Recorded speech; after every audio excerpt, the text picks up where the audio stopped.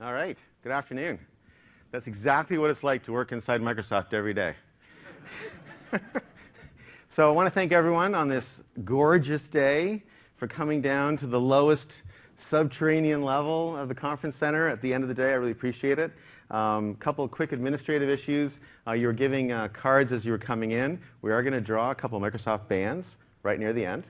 Not at the very end, but like 5-10 minutes before the end.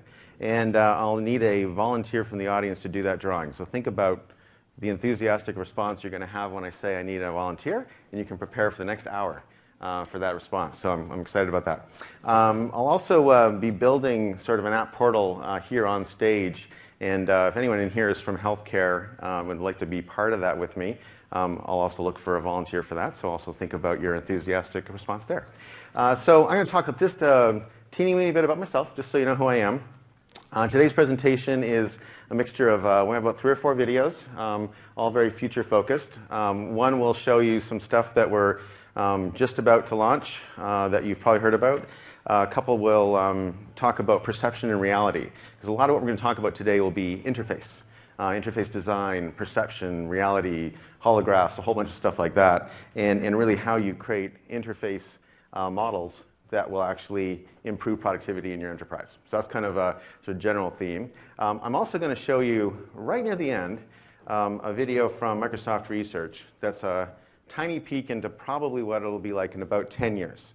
And it's a piece of, it's a working prototype computer system that will, I think, be pretty exciting for most of you, and it's not been shown publicly very often. So, that'll be kind of fun. As well, I've got about 6 demos I'm going to do.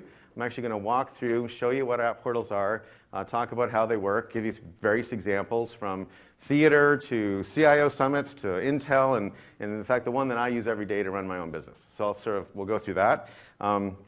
The entire network in the Congress Center went down about 15 minutes before this presentation, so I was excited. I thank my team, Praveen, Mike, I guess that was awesome. We have multiple backups on the stage, so I'm confident we're going to get through it, no problem. But I had to run back to my room to get my backup and run all the way back, so I'm just currently in sort of cool down phase right now. Good exercise.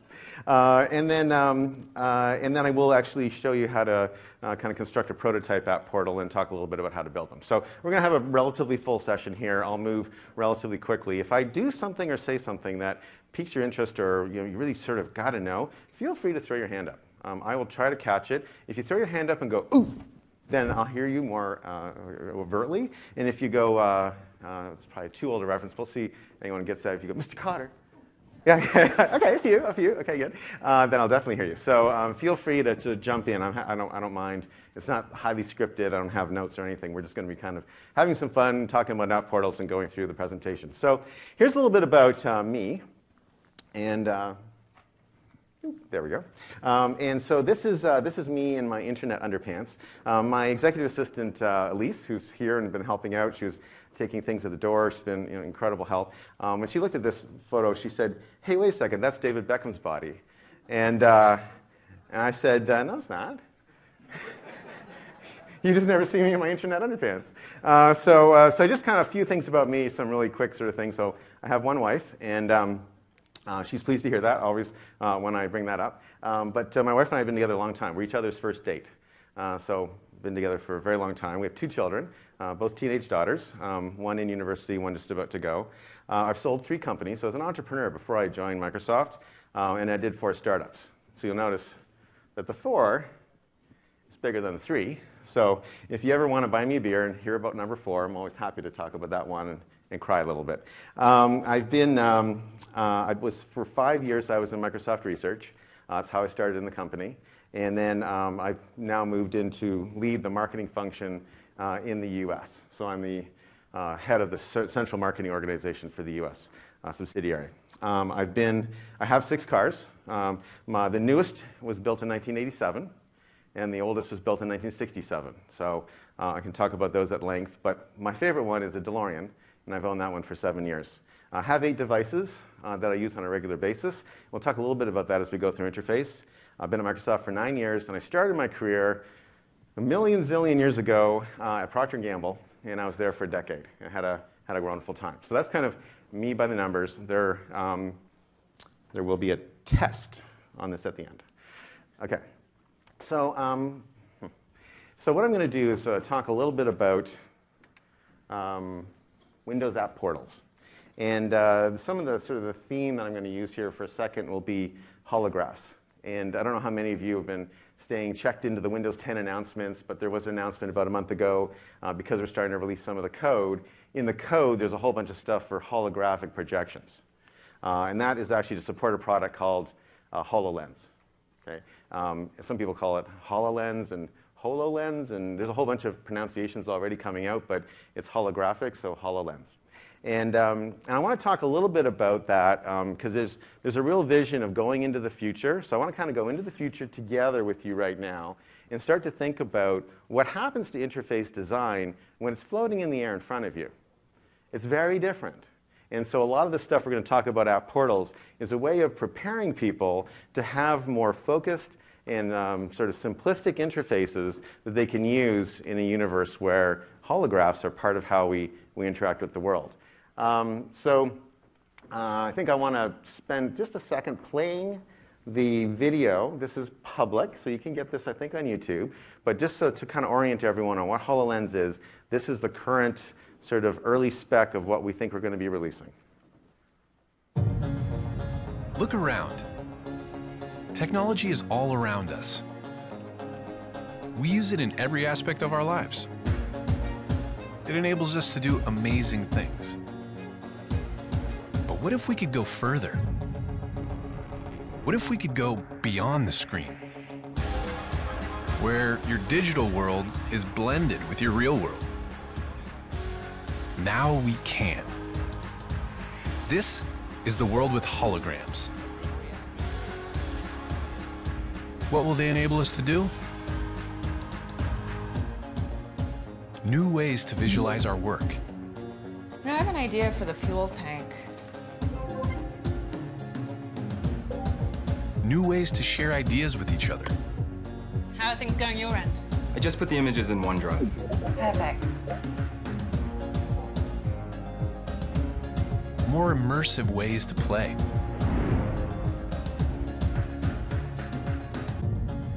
New ways to teach and learn. So put the new trap in the place of the old one. Now what? And tighten here and here. New ways to collaborate and explore the places we've never been. Look at this formation. Let's take a closer look.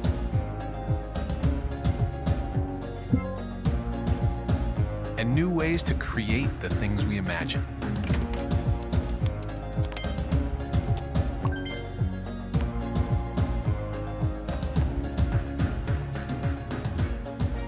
Because when you change the way you see the world, you can change the world you see.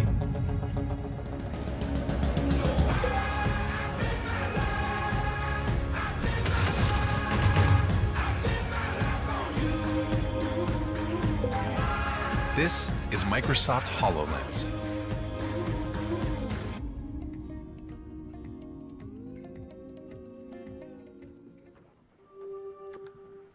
Yeah, I've been in my career, I've been in the technology sector in my career for most of my career, and I have never seen a more exciting time to be in technology. It's just incredible. And part of what we're starting to do as an industry is we're starting to go through transformative shifts in the way that we interact with applications, the way that we interact with interfaces, and quite frankly, the way that we interact with each other. So I want to talk about this model of what I call Copernican shift. This will be like the mandatory academic portion of the presentation. You're more than welcome to go on your phone or something for a few minutes if you like. But again, there will also be a test on this as well. So just to be warned. With Copernican shift is for me a really neat way to think about what's happening and to frame and to put context around what we sense, like the changes that we sense that are out there. So most of you, I'm sure, are intimately familiar with the life and times of Copernicus. So I probably don't need to go at length, but for maybe one person in the audience who's not. Copernicus lived and died. He died in 1543.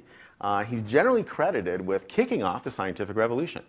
And the story of how he kicked off the scientific revolution, I think is a pretty interesting story because he didn't really actually invent anything. So he is the founder of the science movement, but not because he actually discovered anything new. What he did is he allowed society to unlock discovery by effectively mapping perception to reality. Okay?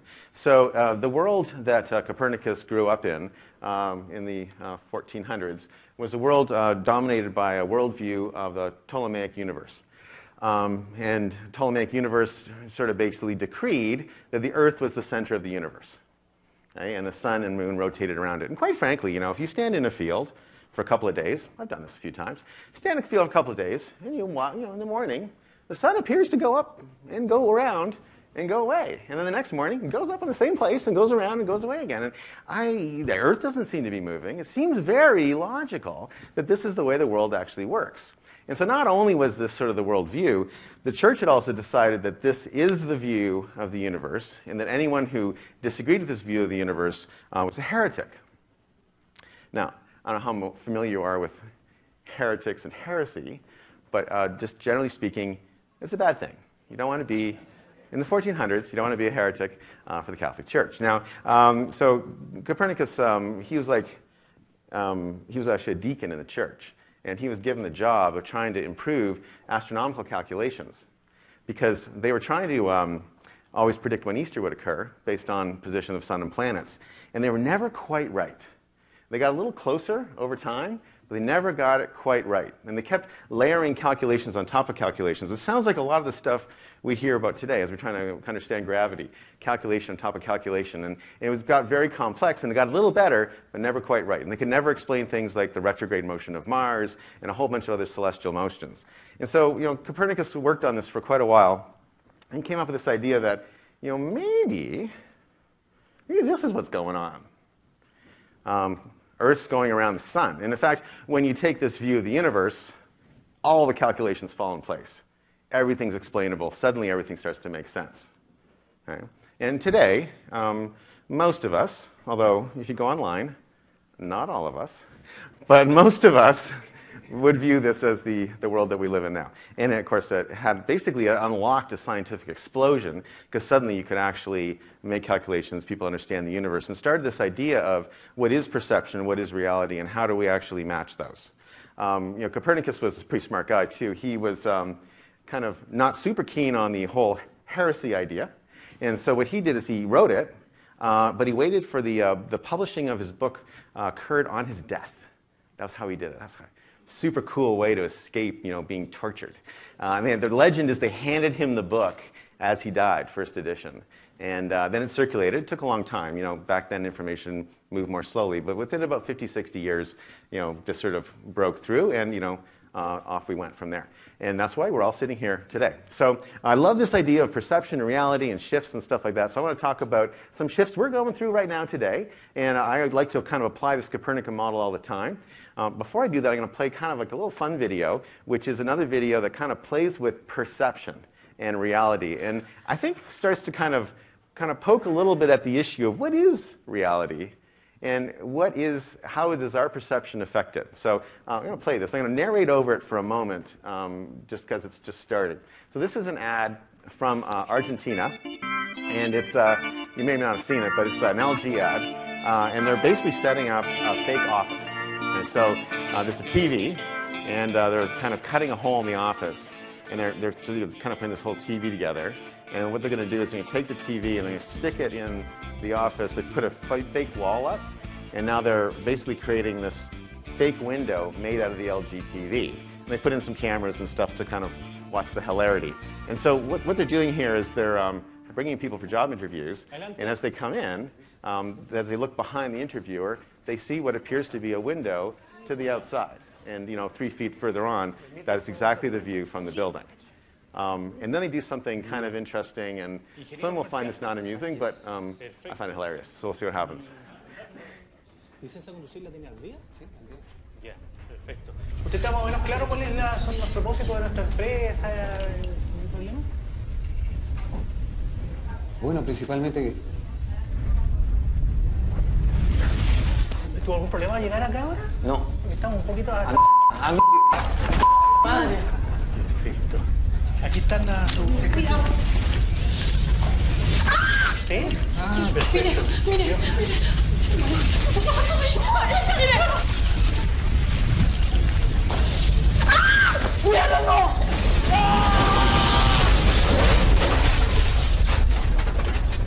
it's all dark here, and then boom.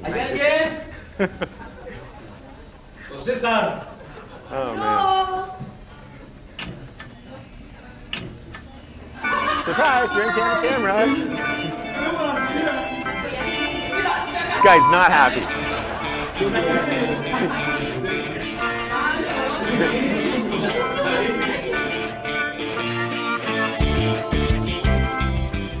Yeah, this never gets old for me. I don't know what it is. But again, it's like basically the LG point is our TVs are so lifelike you can't tell them from reality. I love how one person was just like screw you and the horse you ran in on, and the other two are kind of like generally relieved that the world hasn't ended. So I thought that was kind of neat. But I think for me, what's interesting about that, it really is like what is perception and reality, and effectively our brains interpret things as real even when they're not. And that, to me, is a very interesting part of kind of being human. So let's talk a little bit about perception and reality in technology. And the first thing I want to talk about is something that actually this conference is touching on in pretty interesting ways, which is we have tended in the industry to have a very IT-centric view of the universe. And that the sort of the mainframe and the users sort of circulate around it, and they circulate around IT. And then there's been this, kind of Gartner's been talking about this a lot, but this sort of rising trend of the CXO, or the business decision maker, who is basically more task-focused, and instead of tasks are again focusing, are really rotating around the user. And there's been this, like, I think, kind of clash of these orbits. Is it IT or is it BT? And what we're really seeing is it's really the rise of the buying committee. It's really not one or the other. It's really kind of a unified set of orbits, between the two. And I think for me, this is a big shift that's happening. And as I talk about Apportals, I'll talk a little bit about how we've seen Apportals effectively bridge what has traditionally sometimes been a divide between these business technology decision makers and these information technology decision makers. And I'll talk a little bit about those stories. So that's kind of one thing for me that's been really interesting as a key trend in our industry. The second thing is really kind of on UI. We all started on keyboards. Many of us still use keyboards. And very much in a keyboard-centric universe, you are effectively using the keyboard as your input device, and you're conforming your input style to the keyboard's requirements. Now, I think most people know this, but a QWERTY keyboard is designed for a mechanical typewriter. Right? And the way that the keys are placed on a QWERTY keyboard is designed to minimize the mechanical striking arm's chance of hitting another striking arm. Because when you type very quickly on a mechanical typewriter, the striking arms get close to each other, they'll jam. And so that's why QWERTY keyboard is the way it is. It's effectively optimized to be least convenient for the human inputter, because effectively the letters you use most often are the most far spaced from each other. If you think about that for a second. Now, some of you may have already reconfigured like Dvorak keyboards and all that kind of stuff. There's some new ones coming out where you stick your hands in the globe and it sucks your fingers in and stuff. But that's our kind of keyboards, right? It's a very keyboard-centric universe. It's a very unnatural act in a way, although we've gotten very used to it. Then, GUI came out. The mouse, introduced by Macintosh in 1984. Although someone put the word Windows on here, just to get it through, right? So, but let's face it, the Mac invented the mouse. Let's not pretend. Anyway, but we obviously adopted the GUI, and really, you think about products like Excel and Word. What did they supplant? Right? So the first spreadsheet was not Excel, not by a long shot. The first spreadsheet was Lotus 1-2-3. Right? And I drive a Lotus Esprit. What a coincidence. No relation. But Lotus 1-2-3. What happened to Lotus 1-2-3? They stayed in a DOS context. They stayed in a keyboard command context. And some of us who started computing early still use keyboard commands for all sorts of stuff. And the Lotus folks were like, keyboard commands are way faster. But GUI won there. Okay, what was the number one word processor? WordPerfect. Everybody used WordPerfect. But Word adopted GUI. WordPerfect was slow to the party, and then kind of the sort of history was made. And so this has been sort of the story of the last 20 years. Where we are right now, and what I think is incredibly exciting, and this again was really initiated by Apple again, okay, which is the iPhone. The iPhone came out with touch. Right? And so we're basically in the beginning of natural user interface. If you look at the HoloLens ad or YouTube video, you see that people are looking at things. That's called gaze. So gaze is a type of natural user interface. Motioning, you can do this to open the start screen. My voice is a natural thing. Writing with a pen, like the Surface Pro is a very pen-centric device. Circle things, very natural to do. And so basically what's happening is computers are melting away, and we're becoming much more human again, and not being sort of forced into natural acts. And so that, to me, is sort of one of the, I think, super fascinating parts of what's going on in our society right now. Did I hear a Mr. Cotter? No? Good.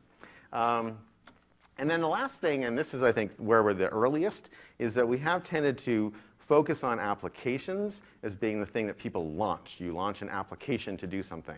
But in fact, users actually don't want to launch applications. What users really want to do is users want to do things. I don't want to open Word. I want to update my resume. Right? I don't want to open Excel. I want to balance my budget. And so this idea of task-centric versus sort of application-centric is very interesting. And I'll show you how some people are starting to kind of do that with Apportals. And that, for me, is the last really interesting switch. So now I'm going to kind of go through what are Windows Apportals. I'm kind of going to introduce these relatively quickly. I'm going to go through like just 3 or 4 slides really fast just to kind of frame it. And then the rest of this presentation, I'm just going to show demos and just sort of walk through a whole bunch of these things. And we'll see how that turns out. All right, so first thing is I want to say is that the way to think about these, we call this the layer cake diagram, is think about these as descending start screens. So you're all familiar with Windows 7. And, you know, or OS 10 or any kind of traditional OS. In those OSs, you can create subfolders and nest them inside folders. We all know how to do that. It's very easy to do. It wasn't functionality right away at the very beginning, but very quickly came that functionality, and that's the way we are today. We can do the same thing now with start screens, which is you can nest start screens underneath. And these can actually drill far down. And I'll show app portal inside an app portal inside an app portal in the demo.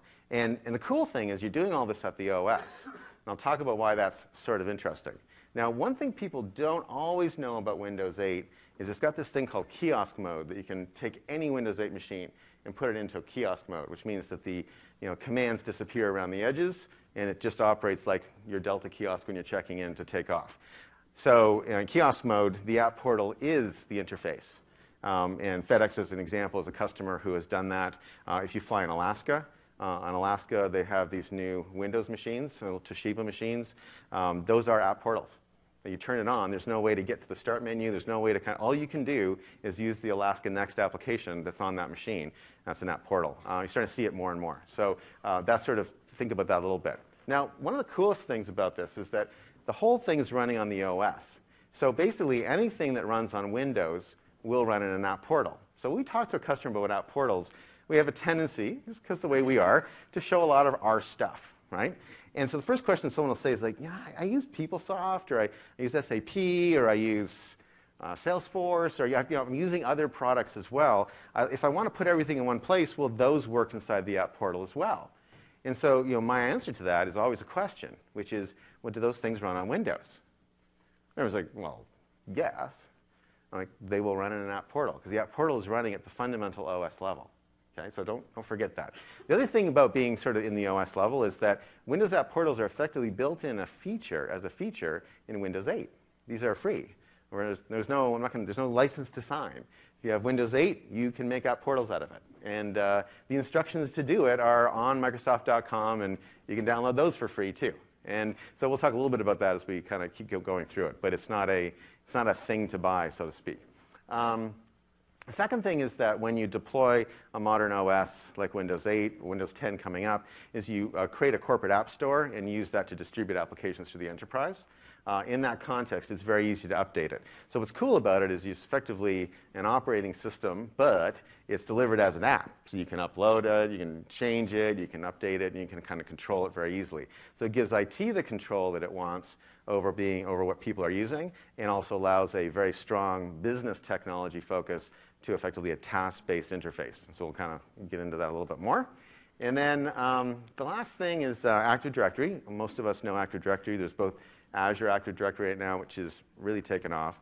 But Active Directory controls the app portal. And so you can actually control what tiles people see and the data that they're seeing. So you are effectively able to take someone's job and stick it into an app, and then I will see a slightly different version of it than, say, my boss or my direct reports.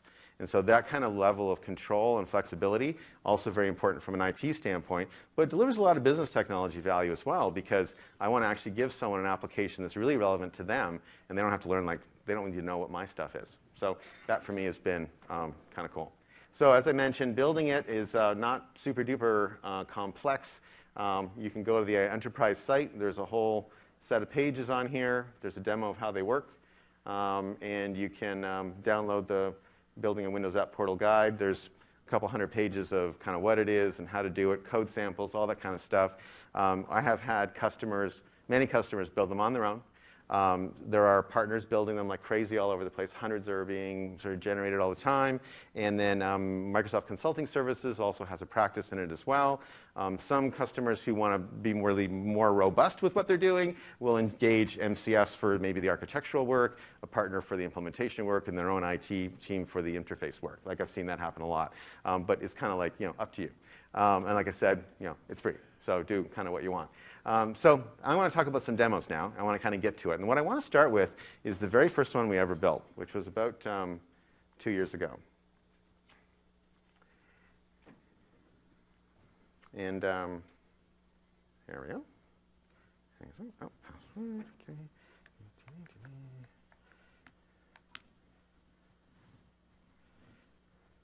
So I'm just going to log into this machine here. Okay, and I'm going to switch to Surface. Stoink. Yes. All right, we're rocking this. All right, so this is the very first app portal we ever built. And the way it came about was we actually had our president, Judson, who actually kicked off. I'm in Judson's sort of team. I report to Allison Watson, who's the CVP, runs M&O, and she reports to Judson. And Judson came to us from Oracle about 2 years ago. And when he arrived, he was like, wow, there's a lot of stuff for me to learn at Microsoft. It's kind of complicated. And every time he asked a question, someone would say, go over here, go over there, here's this report, here's that report. And quite frankly, he found it incredibly confusing. The challenge with Microsoft versus many other companies is that we have a very broad portfolio and relatively complex enterprise. We found that to be more true than we thought maybe at the time across other companies, but certainly for Judson it was quite overwhelming. So he said, I really want everything pulled together in one place. And so, so over about 8 weeks, we pulled together this application, which was sort of the first implementation of Apportals. And we were able to do it because Windows 8.1, when it came out, it really lit up most of the Apportal features. Tile control, Active Directory control, most of the stuff I just talked about really was an 8.1 feature set as opposed to the original 8, which was charitably early. But 8.1 is awesome. I love it. Anyway, so basically, I'll give you just kind of a quick sort of nickel tour of this thing. And so there are a whole pile of web resources that are built for sellers. And so this is like this is a site called GearUp, which is what our sellers use to train and sort of learn about new products, which is a great site. We also have things like Microsoft Experience Center, which is a thing that allows people to experience an immersive event that allows them to really understand the products and how they could work in their enterprise. So these are all just websites. I can kind of keep clicking through them. But the amazing thing, and this will sound almost kind of weird in a way, but for many of our sellers, they didn't know no seller knew all the places they needed to go. They all knew most of them, but no one knew all of them. And I've never had a conversation with a seller, and we've got about 7,000 people using this now, where they haven't said, the coolest thing is I found out about blank because I was in the app portal. Because effectively, we were trying to compose the seller's job into one place. The one thing that we didn't do early on, but came basically by request later on, is people said, hey, I need to be on sort of Yammer all the time, or I need to use Skype, right? So can you put the applications right in there? These applications are still on the start menu, but I really want to put them right inside my environment because I want to live inside this effectively sub-start screen. And so, so that's what we did. And people have loved that. And for me, that was like the really big insight that people wanted to create simplicity in their interface, and they wanted it to be more task-based around their job. Then we had sort of things where we could actually create, this is actually something called a simple scorecard. So like many businesses, we have a scorecard that we run. And you can actually sort of take it by region, go by district, and then go to different account team units. And you can see, effectively Judson very quickly can go through and see who needs a phone call, which looks like most of this list. So he'll be busy tonight. But the EBG Simple Scorecard was a really neat way of basically pulling data in. In the end, we've actually been we pulled data in from 54 different systems into this one interface, but have been able to create a relatively manageable sort of information piece. Other things which were kind of interesting bits of information in the organization, we had always had what different people attached to different companies had done with us. We've always had that information. There's no really clean way for a seller to interface with it, so we just created this very simple sort of view here, which is basically go to any company here, and I can go and I can see, hey, these are all the people who've done something. They've gone to a webinar, they've downloaded a white paper, they went to a conference like Convergence, and a lot of sellers have come up to me and said, man, that is amazing. I'm just about to talk to that person, and I actually can talk to them about that Azure white paper they downloaded and understand why. So that's been really helpful. My favorite part of it, though, is all this pipeline and attainment stuff. And I'm not going to go through all of this, but I'm just going to kind of do pipeline for a minute. And we found that people need information at differing levels, and so basically, I need to be able to understand maybe my pipeline at that top 10 level. I'm running down the hallway, Justin's going to go see KT, what are my top 10 deals? I may also need to understand it in slightly more, this is kind of like top 200, 250, and maybe I want to sort of play with this. Maybe I want to just basically be able to sort this. I can actually have, so basically I can draw sorts, and I can do this by due month. And I've got now a very interesting touch-based interface. So we were talking about NUI a little while ago, right? And what we're finding is that even in business applications, getting more natural and getting more touch-based in these applications becomes really important. But what that doesn't mean, it doesn't mean that we can kind of abandon or ignore the more traditional interfaces, because maybe I want to do way more detailed analysis on this, and so I'll actually bring up Excel. So now this is going to load for a second because it's bringing up PowerView. But now it'll bring up Excel, and now this is actually the PowerView plugin that's in Excel, which is free. But now I can go in and I can look at this. The whole Excel table is behind it. I can click on the 60% stage here, and you can see all these things are contextual, and they adjust naturally. I can also go in if I wanted to, and I can go in, I can map it. So there's a Power Map functionality in here, which allows me to see my deals, sort of across the country. If you haven't played with Power Map, it's also free, ton of fun. It's all touch-based. You can play with it. Sometimes I just do this just for fun. That's kind of weird, I guess. And then you can stop it and say, well, what's going on there? And then it'll bring up a little flag and show you what's happening with that deal. And so you saw what I did there, right? Kind of top 10, top 250, touch-based, kind of goof around with it. Geez, I got to get into Excel, get right into Excel. Now you'll notice Excel launched off the desktop. Remember I was talking about Windows? So that launched off the desktop. Okay? The other things were occurring within, there's some web, and then the other things were just inside the actual app itself. So we're basically dancing across different interface styles without forcing someone to go to the desktop or to go to the web or to go to a specific place. They can just operate within one context. So that was kind of fun. And then the last thing is we, of course, use Dynamics as our CRM application. And so I can just hit any opportunity ID, and then it goes straight to Dynamics. What's neat about this is it's loosely coupled. Okay, as opposed to having to integrate deeply into it, I can actually just do a call between these two applications. And then as we maybe upgrade, switch, or change our CRM systems, not the manufacturer of, but we're obviously always changing, upgrading, and making it better. I can just do that really easily. And for the sellers, what they love is that they can just go down here and they can just quickly change and look at different opportunities. Yammer's now built into it, so I can see what's happening from a conversation standpoint there. I can go down to my sort of social insight view stuff. And so that was kind of our first experience with Apportals. And we basically built it for ourselves. Right? We basically built it for ourselves. And then Justin was using it all the time, and he was in the field, and he was showing customers. And customers were like, I have a complicated enterprise too. I have tons of heterogeneous systems that don't connect to each other. I have lots of users who don't know where to go to find stuff. I have stuff that's running on the desktop, stuff that's running on the web. Now I'm building all these modern apps. None of this stuff connects together. I have the same problem. And so we thought, oh, that's interesting. So we started to build a few others. And so I'm going to give you just kind of a few examples of these. This is one that's brand new, and this is one that we did for our most recent CIO Summit. So we have a CIO Summit every spring and fall, and so this was our, about 2 weeks ago we had this. And so you'll see with this one, what they've done is they had to collect all the information that CIOs at the summit would want to have about different products and different kind of categories. You can see the groupings are called security and privacy, productivity, data, all the basic stuff people are interested in. And what I find interesting about this one is that we also find that it's very hard to have a canonical website that has everything in it that everyone wants. And so basically what you can do is you can effectively create a whole pile of disassociated assets and pull them together into one view. So I can go here and I can sort of look at sort of low-cost devices, and that'll launch a site on Microsoft Enterprise. I can kind of Jabra is one of the sponsors of the show, so we can go to their site, which is kind of neat. It's all within the same context, though. I can actually, what I kind of think is kind of fun is I can also just go here. This is just another Microsoft Azure site. And you can see we're kind of effectively parsing the complexity and putting it into an interface that's a lot easier to understand. Same thing here.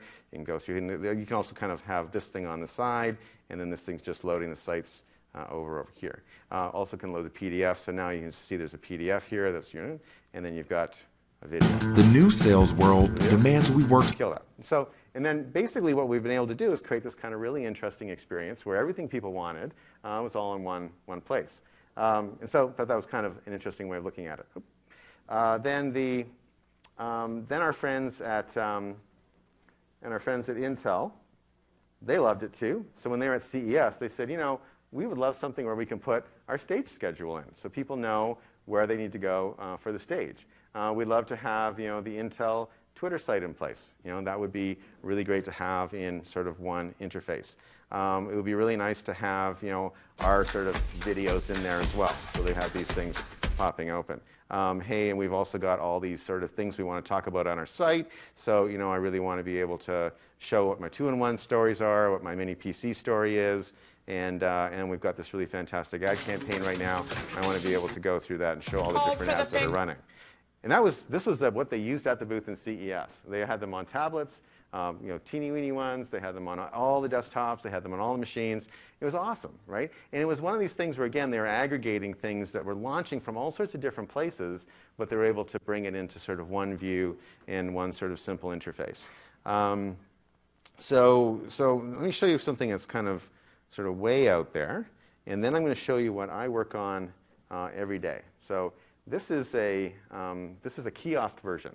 So this is a kiosk application. It's a musical, and what they do in this musical is they hand out Toshiba 8-inch tablets to everyone who walks in the theater, and then people interact with those before the show and during the show and after the show. And they actually tweet from the stage and do all sorts of cool things. And so this is what the interface is, and the only thing you can do is press the start button here.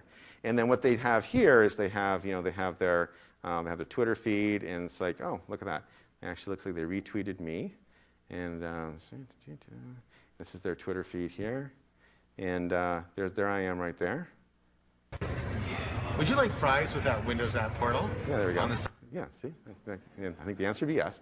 And they have all these other disassociated apps. They've got a YouTube page. They've got a Facebook page. And so they've got all the same problems everyone else has, where everyone has all these different assets in all these different places. They also have kind of a merchandise page. And so they created like a general merchandise page, but they also created individual tiles for individual pieces of merchandise. And for me, there's a little bit of a twist there, which is, hey, you don't just have to send someone to the front door. You can also send them in the side doors as well. And if you break that up, it's a lot more interesting from a user standpoint. And they sell a lot of teddy bears. They also have this sort of PowerPoint online thing for trivia. And then there's a whole bunch of like fake businesses that they've created that their characters work for, or own. Claire's by Claire is owned by someone named Meg. The whole joke about why Meg doesn't use her real name, why she calls it Claire, et cetera. But then they have they've been able to build this universe, and they put that in there. Everyone knows what a playbill is, so the playbill's right here, and they have that right in there. And then they built a video player, and so you can actually go in there, and you can, before the show, people were watching trailers of sort of some of their favorite chick flicks. My name is It's a Kim. funny scene, actually. This is the year that would change my life forever. Happy New Year! So I close. just didn't know it yet. So anyway, you get the idea. And again, they parsed the YouTube thing as well, so you could go directly to a video as opposed to having to go through the main interface. And so that's another way where they've taken a bunch of different things and brought them into sort of one task-based type of interface, which is, I thought, pretty neat. So now let me talk about what I use every day. And this is my app portal for my job. And so this is literally my entire job in one place. So, and this is actually on the live system right now. So I may close some things really quickly. I'm pretty good at knowing where to go and where not to go, but this is just connected right into CorpNet at Microsoft. And so, and there's a lot of stuff in here. So I'm just going to really quickly, this is not the demo, so I'm just going to just do this for effect, okay? So there's a lot in here, because this is my whole job. Okay, so all the stuff in here I have to deal with, okay? You know. Actually, I do love my job, though. I'm not complaining about my job. I'm just saying this is all stuff I have to worry about. And it is kind of nice because, you know, it is relaxing knowing that every single thing I need to do is here. And all the different jumping off points. Some of these will go to, like if I go here, this will go to my desktop and launch my OneNote. And this OneNote is, I've got a lot of stuff in here, obviously, but this OneNote has got all my playbook and all my operations stuff, which we update every quarter. And I'm not going to go any deeper than this page, but it's like I don't, instead of like where is that OneNote, or I just launch it from here. I don't need to worry about that. Then we also have an ROB, so we have a rhythm of business that's reasonably complex. And so what it does is the rhythm of business is just built into Outlook. So we just use Outlook for our rhythm of business. So it just goes straight to Outlook and goes to my ROB calendars, which makes a ton of sense, obviously. If I want to see the most current ads that we're running, this is our Russell Wilson ad for Surface. You know, all the stuff that I want to sort of look at from that standpoint is in here. And then, of course, we run a pretty sophisticated operation from a marketing automation standpoint. And so I don't know how many of you have been able to go to the MDM demos, but this is a look at. This is inside my live MDM system right now. So I'm not going to do a full MDM demo, but I'll just give you kind of a sense of what I do with it. What I like about MDM and just general marketing automation systems is they allow me to build a lot of if-then statements and a lot of branching logic. Because the problem in marketing is that whenever you do something, most people don't respond to it. And typically, before marketing automation came along, typically we would focus on the 3, 4, 5, 10% of people who would respond to something and follow that linear path. But it's the 95% who don't respond that are actually more interesting, because you can hit them again, or you can do something else, or try different stimuli or whatever, and then you can see if they respond or not, and then keep kind of following down that path. A well-built marketing automation journey map, which is what I'm showing you right now, this would be deeper than it would be wide. Right, so that's the sort of the operating principle of that. And then this is actually a piece we're building right now for Convergence.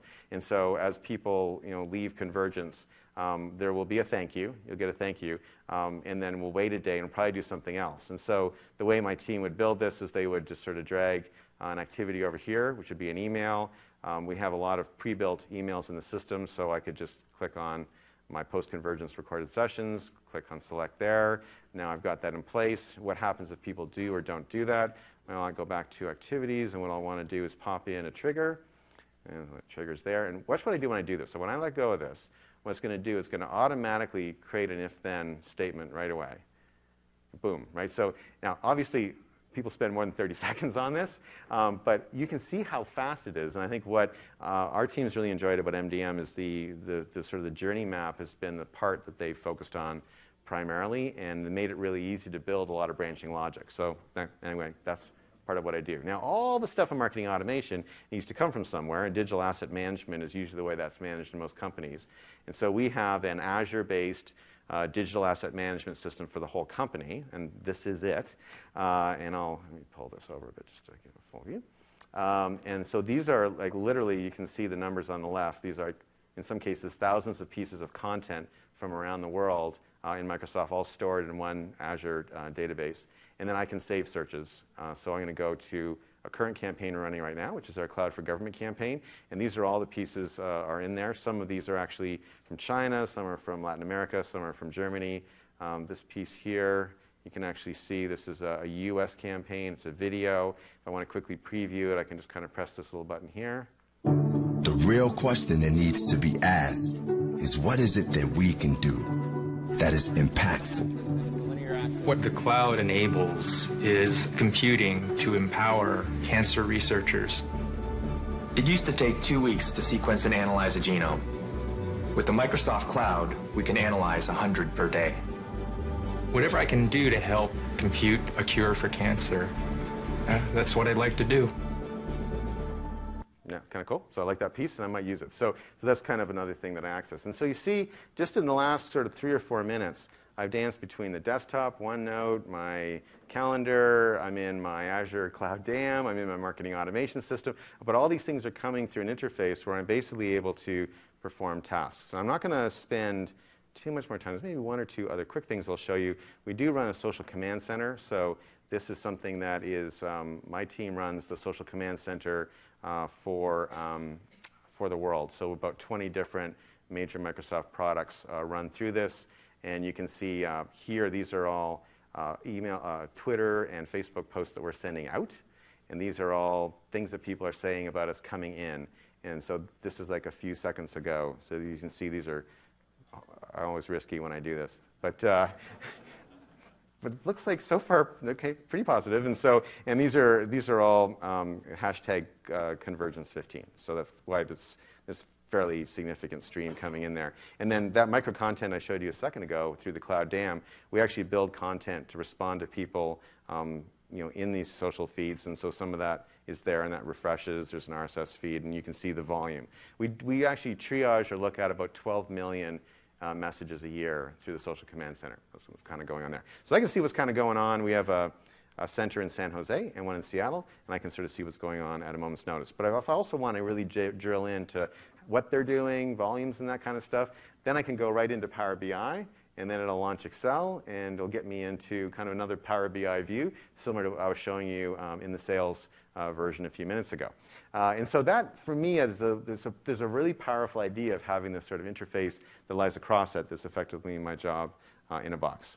All of our teams are here, and sort of so on and so on. One thing I did promise is I got a few people requesting that I approve a few things. And I've been super excited and having a really awesome time at Convergence, so I got a tiny bit behind. And so I got a specific message from Hina. And so she said, can you approve this? So I am going to actually approve this right now. So, because I said I would do it around 4:10. It's 4:20, so I'm about 10 minutes later. And then what's neat, and I know this sounds really kind of sort of pedantic in some ways, but I got to tell you, it's crazy awesome that all my places I need to go to approve stuff is all together. As stupid as that sounds, I get more feedback from people being, that would be great, versus chasing it all down, and we've grouped it all together. And I just can do that. I can clear that group in the middle of a meeting and stay on top of it. And then this is what we need to do an event. My team organized this event, so obviously a lot of stuff that happens to make that all happen, and other things like privacy and invoices and all that kind of stuff. So that's sort of my job in a box. Now, one of the things that people say is like, geez, I love this idea. What I'd love to do is I'd love to be able to show someone back at my organization what we could do. How do I help envision it? So, because to build a full-fledged one, they range in sort of service costs, because like I said, there's no license costs, but they range in service costs from, I think we've spent, that Chick Flick one probably cost around $15,000. The CIO Summit and the Intel ones are probably around $30,000. If you're integrating a ton of back-end systems and doing a lot of middle sort of layer stuff, you could spend several $100,000 on data management, right? So, but the interface itself is not super expensive to pull together. But there's still this sort of piece which is, how do I show people what it would be like? And so we created something called an App Portal Prototype Generator. It allows you to create a prototype, and there's also an App Portal Prototype Viewer. It's available in the Windows Store, that you can create a prototype and then very easily show people, hey, this is what we could do. So is anyone here from healthcare? Okay, I probably shouldn't have. Oh, come on up. Come on up. Who's from healthcare and wants to come on the stage? Come on up. Okay, okay. Anyone else want to come up? Okay. No? Okay, I'm going to keep going. Okay, so I'm just going to do it myself. So I worked for many years at New York Presbyterian Hospital. I was in healthcare for a long, long time. And so I'm just going to create a little file name. This file name here is going to be just my internal file name. Nothing super fancy here, it's just a date. And then I'm going to choose the industry. So boom, healthcare. And we're going to be, let's be the nurse. And we'll continue there. And then now we're going to title it. So, so we're going to actually go NYPH Apportal. And we're going to do a Bing search to find a logo. So it's YPH logo. And I'm going to use that one. And then I can now customize titles. I'm not going to spend a ton of time on this, but I can actually go into each one of these titles and change them, right? So I can go at NYPH, NYP Hospital. And I can actually change every single one of these tiles. They all fly in and fly out, so I can just kind of have some fun with that if I want to. Then I can add applications, and this is the part for me it's been really useful because we found, as we did our research, that our customers actually use software from other vendors. So what's that all about? So we've got some in here, and so we can say, hey, the Cornell campus uses Epic at NYP. McKesson is in use in some of the smaller places. Meditech is being played with a little bit. They use Oracle Financials. Those are all sort of desktop things. They've got a bunch of modern stuff. They love the Bing Health and Fitness app. And then from a web application standpoint, I think, let's see which one, Workday is their HR system. So they can kind of add in stuff that looks like their environment.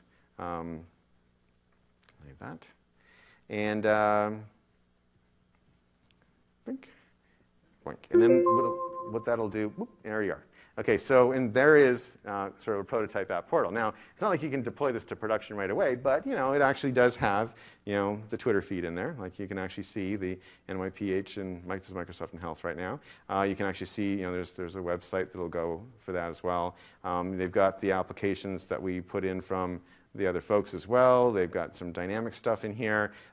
You've got something that you can actually play with, and so being able to sort of prototype these really quickly and kind of have some fun with it was, we thought, pretty interesting. We found this to be incredibly popular. Our partners use them like crazy. And our salespeople, it was designed originally, I said the design parameter was, I'm a seller, I'm sitting in the parking lot, I'm going to go see my customer in 10 minutes. I'm in Winnipeg. I was originally Canadian, so you can probably tell. I'm in Winnipeg, it's snowing, it's minus 30 degrees, and I'm tethered to my phone. That's my scenario, okay, and I want to build something cool to have a discussion with the customer. So that's kind of what a lot of people have actually, I told that story a couple times, and I have gotten pictures of people in their cars in a snowstorm, tethered to their phone, building out portals, and they said, yes, that does work. And that is effectively kind of that's sort of the story. And so let me just kind of wrap up by talking. I did mention quickly that, I did mention quickly that this is where you want to go to find out more. And obviously, you can come up to me after the presentation. I'm happy to talk about it. And I want to just end with, we've been talking a lot about interface, and I've kind of gone to something very practical. So Apportals you can build today. HoloLens is coming soon, and that's as much as I can say. But that's coming soon. I've touched one, if that's worth mentioning. I've actually held it in my hands. And then it was ripped out of my hands very quickly. But I did hold it for a moment. And that's going to be super exciting. So that's kind of near future. And obviously, there'll be a lot of building. This is sort of probably slightly farther future.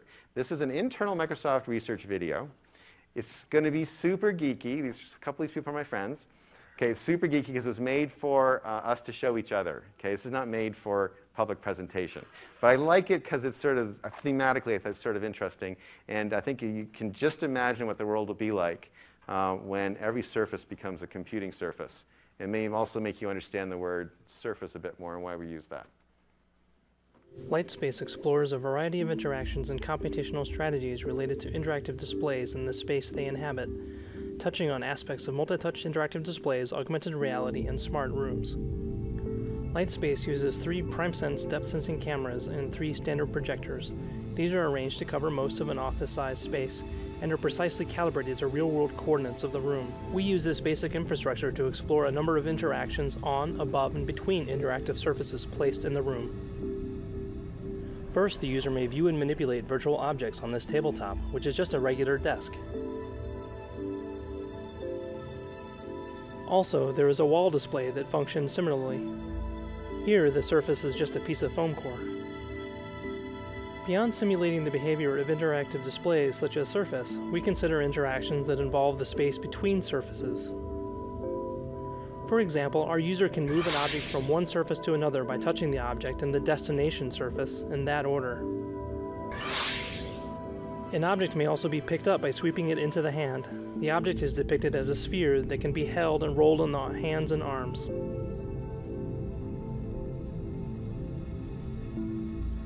The object may be dropped on this piece of cardboard and handed from one person to another.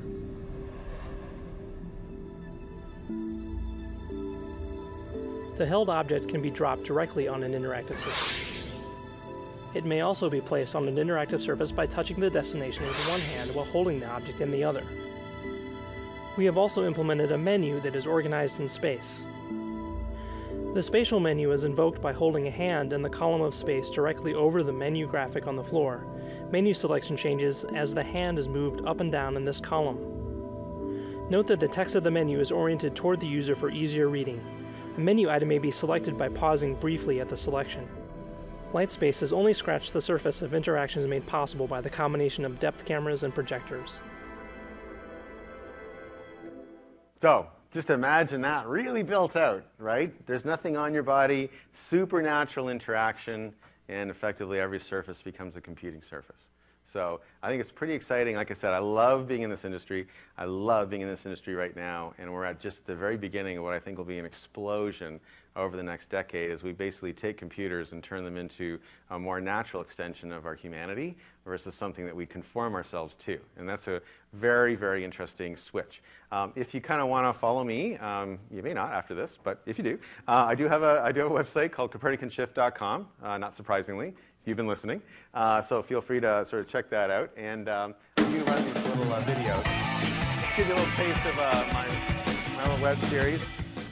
Randy did this for me. Welcome to the wonderful world of marketing. I'm your host, Grad Conn, as always. Because that's what I want to talk about. I want to talk about The Walking Dead. And I know that Randy's excited about editing this because he'll be able to edit lots of zombie shots in. And by the way, Randy, you've got free reign to get as gross as you want.